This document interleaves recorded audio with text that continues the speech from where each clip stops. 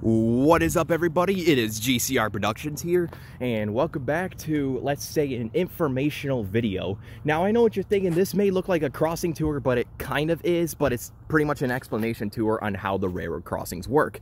So, yeah, most of y'all rail fans by now should know about the Wyandotte, Michigan quad track crossings that are owned by 3 different lines, 2 CN lines and 1 Norfolk Southern line, or technically it's classified as Conrail.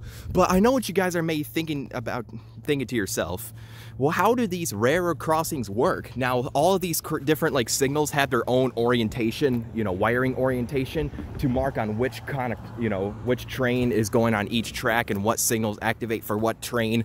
And yeah, and today I'm gonna explain the proper orientation for these crossings is wiring. So if you guys are wondering how these crossings work, well, I am here to explain for you. So let's go ahead and get started.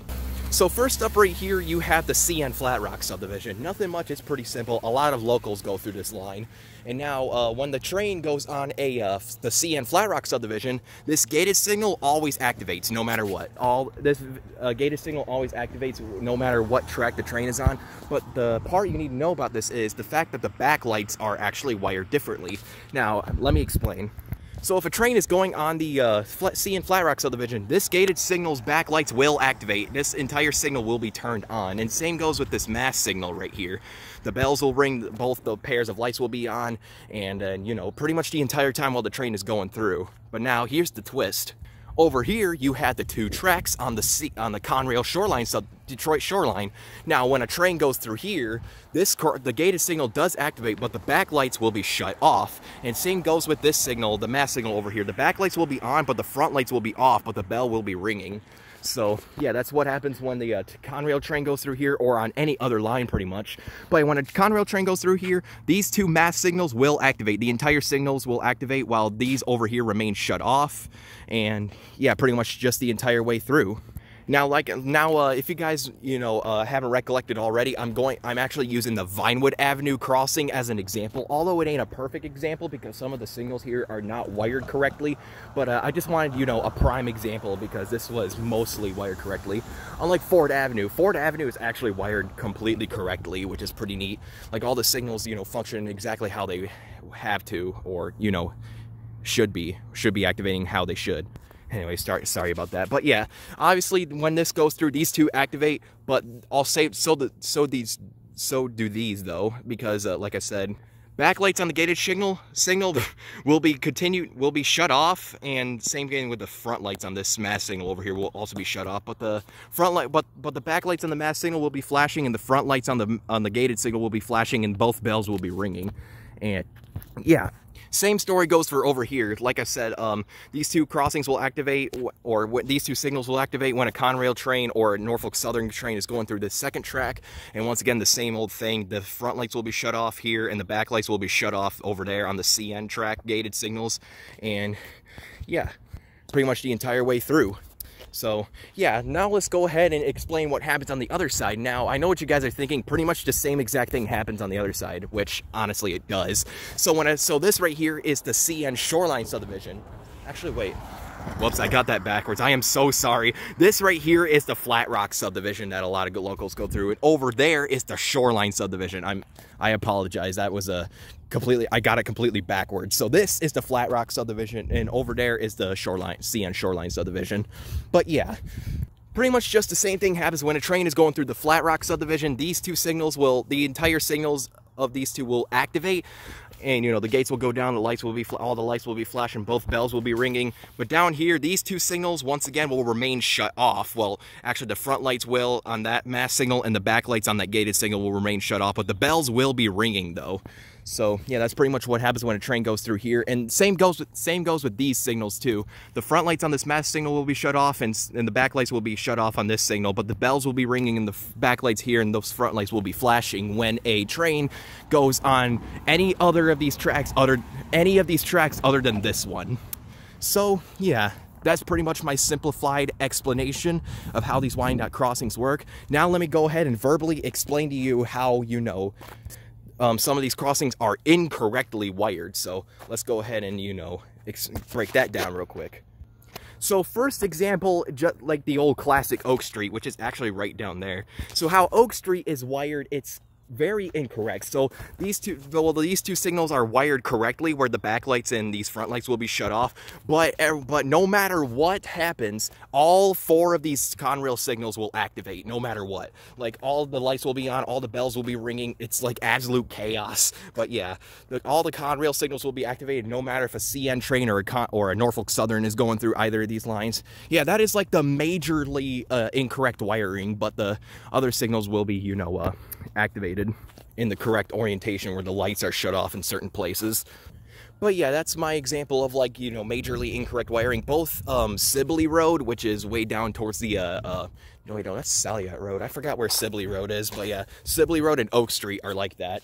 But yeah, now let me show you examples of, like, minorly incorrectly wiring. So sometimes, in some cases, when the signals have been recently replaced, you know, when the original ones have just been replaced, when a train doesn't go through, like, for example, the CN Shoreline subdivision, let's say a Norfolk Southern is going through the, you know, Conrail Detroit line, sometimes, in some crossings, I think Goddard Road, Antoine Street are like this, and I think this crossing is like that too, Vinewood Avenue.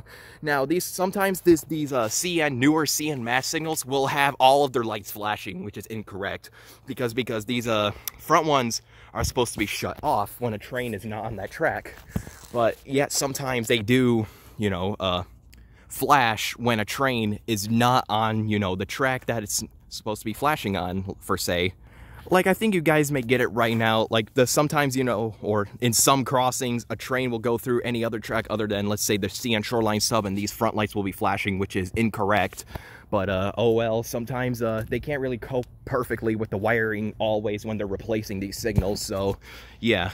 And another weird example is, like I said, I may have explained this already in my Weisker Road Railroad crossing tour, is sometimes that when a train goes through any other tracks other than, for example, the CN Shoreline subdivision track, this mass signal will not activate at all. It would be completely shut off. Like, no lights will be flashing, the bells would not be ringing. That's what we call wired the lights to the bell, because, you know, nothing happens when a train goes to any other of these tracks other than this track. You know, it'll just sit there and just say absolutely nothing until a train comes. And then when the train comes on this track, you know, the whole signal will activate. And there's also happened some weird cases that are completely unrelated to, like, you know, the series circuit that these crossings run on, is sometimes that the bell will stop ringing right as the gate starts to go up. Yep, and sometimes that happens too, you know, I mean, hell, that happens a lot on the CN Flint subdivision where I rail fan, but, and sometimes the lights will shut off, like, way before the gate goes up or something, you know, to me, that's completely unrelated to the, series circuit situation. And also, here's another example. Speaking of gates going up, sometimes when this mass, as I explained, when this mass signal is wired incorrectly, you could see that the front lights are flashing when they're not supposed to, when, like, a train is going on one of these three other tracks, is sometimes that these front lights will flash only when the gate is going up, which is really weird. Like, they would be shut off the whole time, but then the front lights will come on when the gates are going up. Yeah, which is pretty wonky, but once again, oh well, they probably got to cope with something else to make the wiring work.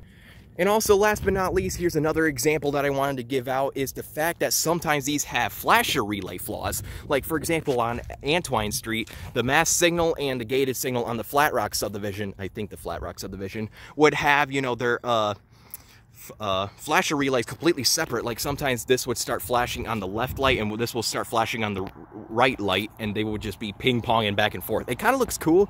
Like, the gateless signals on Center Road are like that, but in some cases, you know, on some of these crossings are pretty much like that. They just like to ping-pong back and forth. But yeah, that's pretty much my simplified explanation on how these crossings work. Like I said, they just activate for, you know, each different track that they on. You know, each bell rings separately, each lights flash separately. It just really depends, as you may think about it.